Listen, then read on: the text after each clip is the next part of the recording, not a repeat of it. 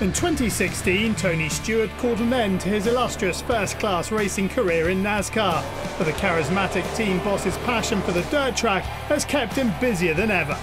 I was excited about my NASCAR career, obviously, and what I did there, but I just really had that desire to come back and start racing on the dirt before I got too old.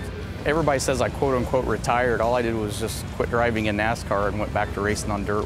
Racing more than I've ever raced. I got 99 races on my schedule this year, so it's pretty aggressive, and pretty much every weekend from the last weekend in January through the second weekend in November, pretty much every weekend I'm racing somewhere in the country.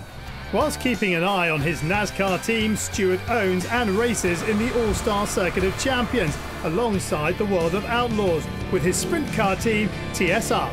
The All-Star Circuit of Champions series that I own is basically more of a regional series. So we race up in the Northeast as far as New York, down through Pennsylvania, Ohio, West Virginia, Indiana, Illinois, Wisconsin, but it's more regional versus like the World of Outlaws that literally race all the way up in the Northeast to Southeast and all the way out to the Northwest and Southwest. So they cover everywhere in the United States, where we're more just a regional series.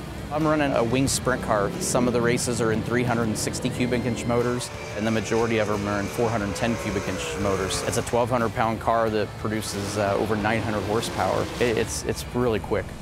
At TSR, Stewart has a legend of the dirt track at his side in Donny Schatz, the 10-time Outlaw champion paired with Tony Stewart Racing in 2008, and they've never looked back.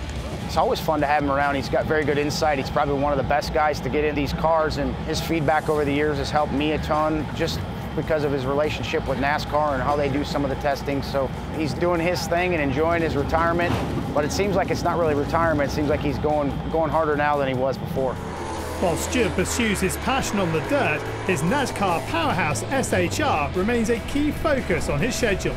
It's having the right people in the right places that you know can handle the job, so I don't have to sit there and worry about it on a daily basis. And when I need to know what's going on, they call me, and it's literally just 2 or 3 phone calls, and I know exactly what's going on with the entire company. So having that confidence in those key people to do the right jobs makes my job a lot easier.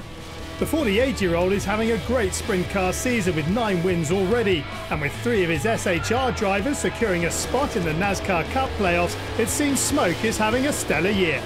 There's so much stacked on the plate right now. I don't know that I can add anything else to it, to be honest, but the stuff that I have going on is a lot of fun. I really enjoy my involvement with SHR, with Eldora, with the other 2 dirt tracks that I'm involved in, and obviously with the World of Outlaws series and All-Stars series. It's enough to keep you busy and make you, at the end of the day, check your sanity, because there's just a lot going on all the time.